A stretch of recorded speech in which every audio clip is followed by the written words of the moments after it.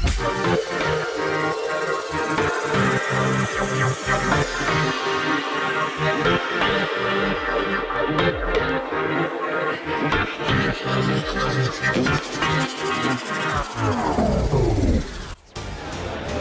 this is Simon from The Bracketeer at a perfect day here at South Sea Cars and Coffee. Check out that Southern California weather. It could not be better. Great turnout. We've got some really interesting stuff going on. We've got the guys from Polestar offering test drives of their really nice looking P2. We've got one of those behind us we'll check out in a moment. If you want to do a test drive, go to polestar.com and you can sign up for those. We've also got a couple of the old trikes as well, which we've managed to put side by side, which is really great to see, an old Morgan being one of them, and a Motor Guzzi in the other one, so that's cool as well. Hey, enough of me talking, let's check it all out. So here are the Polestars. This is the P1. I know I've shown this over the last few weeks, but a couple of interesting little pieces about this particular car.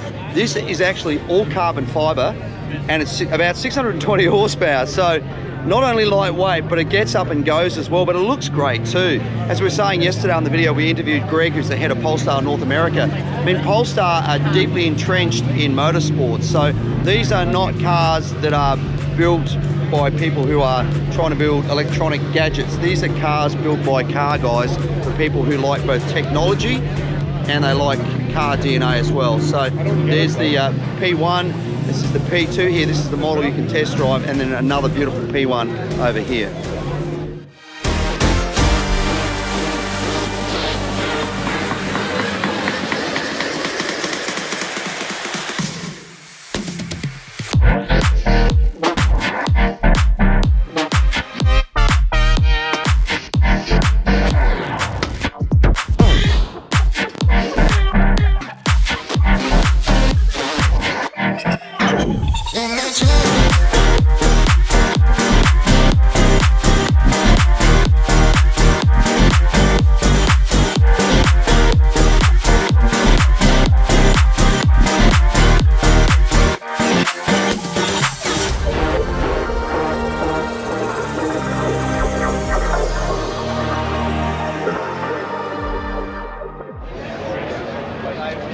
This is not something we get to see every day. Look at these two trikes side by side. That's a Morgan.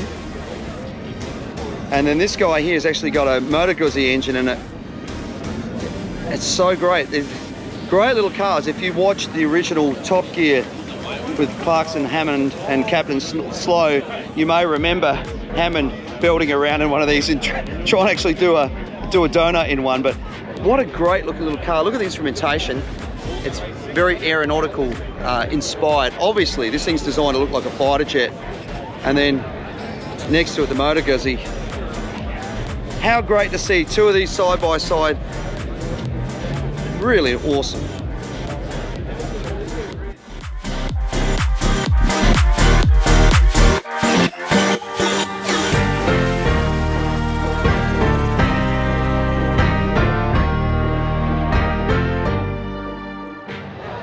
Funny story, this Saab belongs to Bob, one of our volunteers. You may remember I showed his Thunderbird last week. He got here this morning, he said, this is a 92 Saab, it's haunted. Every time I get in it and drive it, which isn't that often, it can be months, the first thing that comes on the radio is Nirvana. That is spooky. So Bob's haunted Saab that obviously Kurt Cobain haunts. Very, very funny. Another one of our volunteers' cars. This has been a car of the week. This is this beautiful 1958 Fiat Multipla. Belongs to Hal. This thing is so special. I just love this car. Believe it or not, it seats 7, I believe. Isn't it great? So tiny. Really cool car.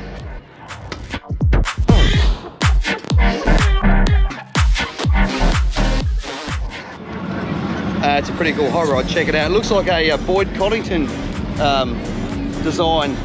Obviously fiberglass body with some of the curves that are on it, but it's a typical era from, you know, probably the early 2000s, I'm guessing, given those wheels, and that style was sort of in, but very neat, nicely done, running a big block, very nice. Jeff, who owns this car, was telling me he has owned this thing since new, and actually he's standing over there. He actually brought his daughter home from hospital in this car. Isn't that a great story? Really nice car, L78, 375 horsepower, big block starting on there. 20,000 mile former drag racing car too, which is great, isn't it? So how cool to own a 1966 car from new, and next to it, check this beautiful GT350 out. Isn't that great? Also very, very nice. This one's for sale.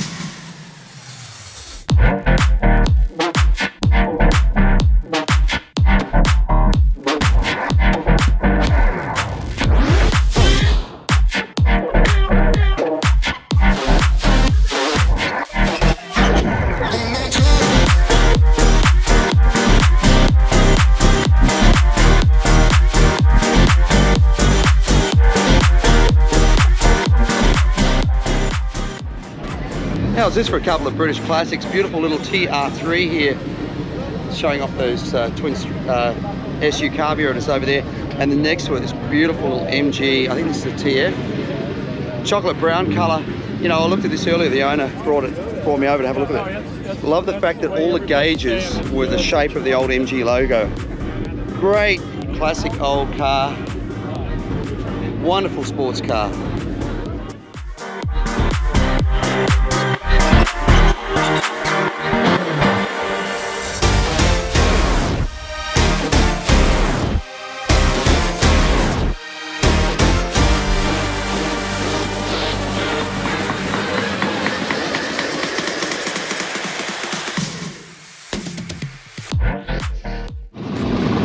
Isn't this beautiful? Check that out. Small block Chev.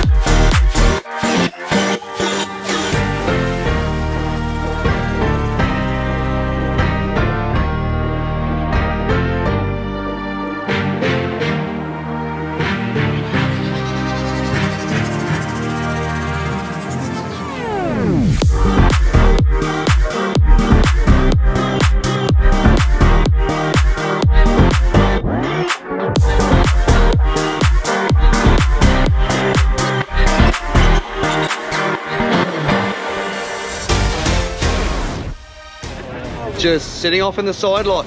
This thing, we've made this a car of the week winner before as well. Really, really cool track car.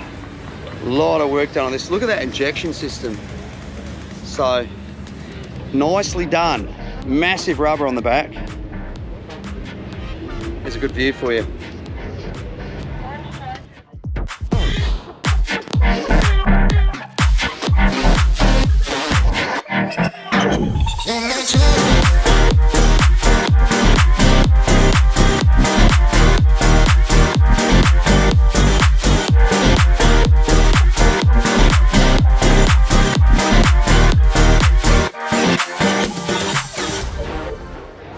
I'm a big fan of this Triumph bobber.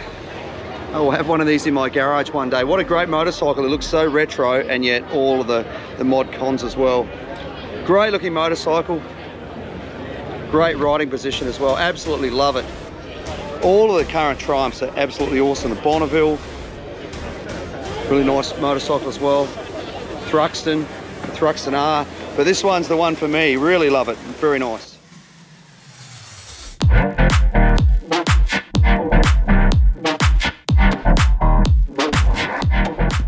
That's it for another week at South OC Cars and Coffee. What a great turnout. Some really interesting things this morning. A big thank you to our sponsors, to Polestar.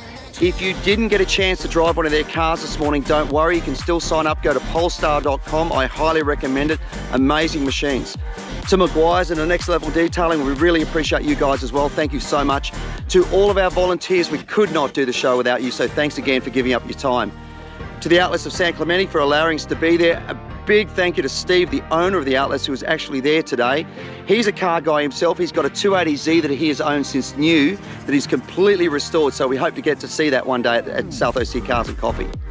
To Rockwell's and the Rubies for bringing out the coffee and the donuts, thanks so much, guys, and to all of you for tuning in. Really appreciate that as well. Don't forget to click subscribe. We'll see you back here next week for another South OC Cars and Coffee.